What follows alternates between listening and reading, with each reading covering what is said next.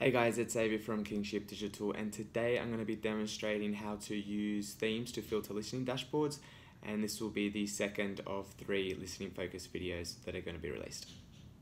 So to navigate to our listening dashboard, we would scroll down and look under Research, Listening, and select on Dashboards. So this is our listening dashboard.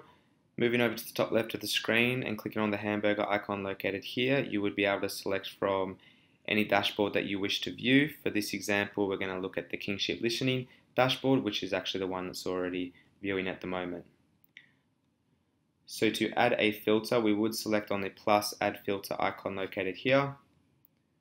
For this example, we're going to search for themes and we'll look at digital transformation. We would then simply apply filters. So this is the dashboard with the theme filter applied.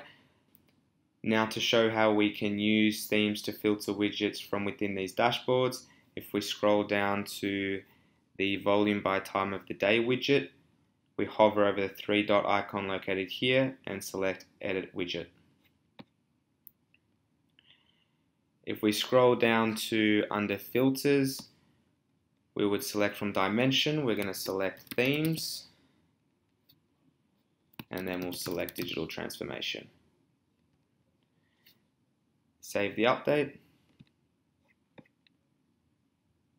So to back it up a little and explain in a little bit more depth, one of the benefits, I guess, of setting up themes is that you can set up a general search and then use themes to dive into particular facets of each of those search results. Let's say that you first set up a wide brand search for all combinations of your brand across multiple social and online channels.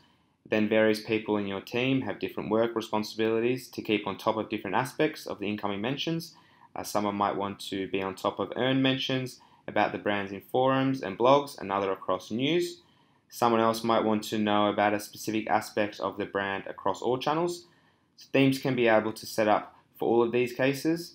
Themes can also contain further refinements about many aspects of incoming messages, such as those from a nominated audience, such as profile list, or only in relation to a specific list of keywords.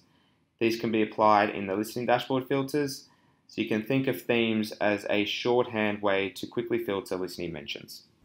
So that's it for now. Of course, if you'd like to learn anything more about this particular feature or any other features on the platform, or if you would like individualized training or group training, feel free to get in touch with us by following the link below to our website. Also, please like and subscribe, and we'll see you all next time. Cheers, guys.